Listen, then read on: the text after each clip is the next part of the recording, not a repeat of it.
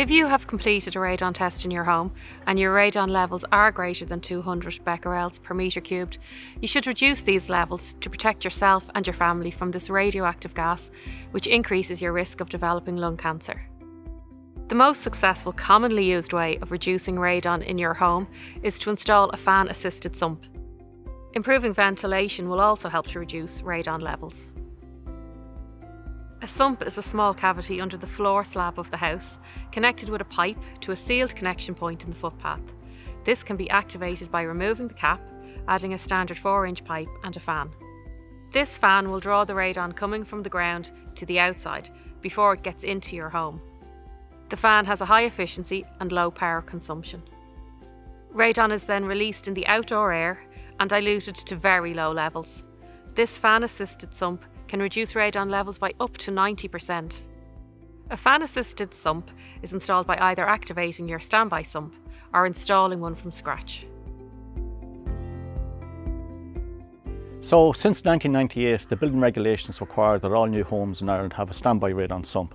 So if your house was built since 1998, you should have one. So let's have a look at activating a standby radon sump. Before activating a standby sump, it is important to check that it has been installed correctly. If it's not installed correctly, water can collect in the bottom of the pipework and block the airflow. So to check the sump, we simply pour a bucket of water into it. And if the water drains away, the standby sump has been installed correctly and you can activate it. If the water doesn't drain away, then it should be possible to fix this by simply drilling a small drain hole in the bottom of the pipework. So these are the items in your radon fan installation kit. This is the pipe to go into the sump. This is the adapter to attach the fan to the pipe.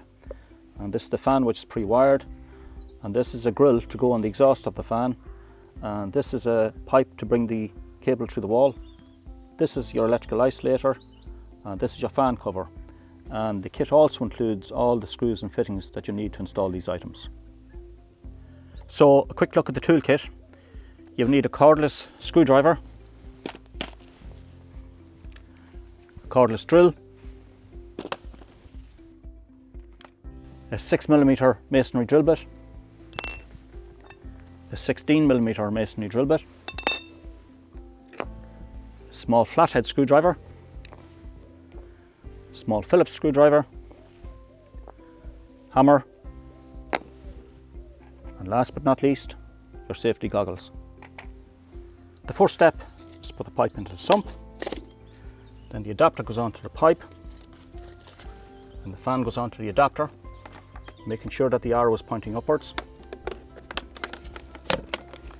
Then the adapter is adjusted so that the fan sits tightly to the wall.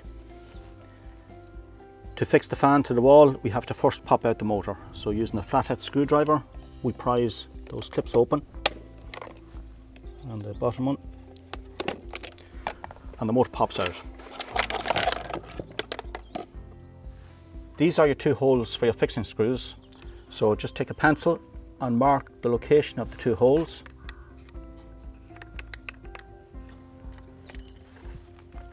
And using a 6mm drill bit, drill the holes, and you will need 2 raw plugs and 2 screws. And now that we have the fan housing secured to the wall, we can refit the fan. And just make sure again that the arrow is pointing upwards. Pop the fan in and close the 2 brackets, like so. So this is your fan grill, and it's very important to fit this. This keeps snails and vermin out of your fan.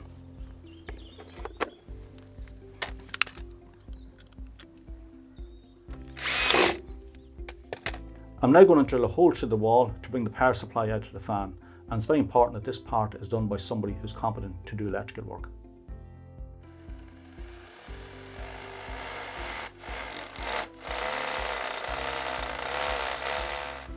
It's important to put the sleeve in to protect the cable in the cavity wall.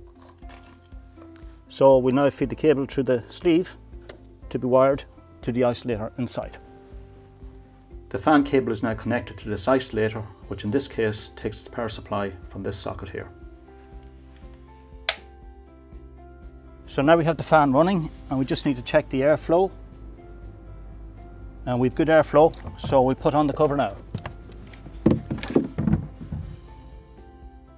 And the fan cover can be easily painted over to match the colour of the house. If your house doesn't have a standby sump, or if the standby sump is installed incorrectly, a new sump can be easily installed. And this is done from outside the house, so there's no need for any damage to internal floors or walls. There are several things to consider when choosing the best location for your sump. It's important to identify the entry points for the water mains, gas mains and ESB mains, and stay away from these locations. Try to find a location at a back wall or a gable wall. It can be very unsightly to have a radon fan on the front of a house. Avoid bathrooms and utility rooms. There are too many pipes underground in these rooms. Stay at least 1.5 metres from window openings and doors. Take note of radiator locations and take care not to drill through radiator pipes. The sump should be located as close to a socket as possible to avoid unsightly cable runs. The best locations for radon sump are usually at a bedroom or living room. Besides your normal hand tools, the most important tool you need to put in a radon sump is a core drill with a 112mm diameter drill bit. And this allows you to drill a very neat hole for a 4-inch pipe. To create a radon sump, you first drill a 4-inch hole through the external wall into the subfloor.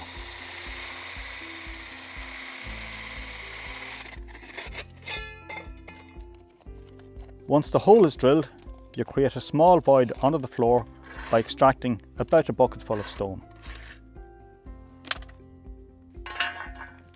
Now that the sump is ready, insert the pipework. And from here, the procedure for installing the fan is the exact same as the procedure for installing a fan on a standby sump. After your sump is activated, you should retest your home to ensure the radon has been reduced sufficiently. You can quickly check this with a digital monitor, but you should follow up with a 3-month test. The EPA will provide this for you free of charge. If your results are above 200 becquerels per metre cubed, then contact the EPA or your remediation contractor for more information.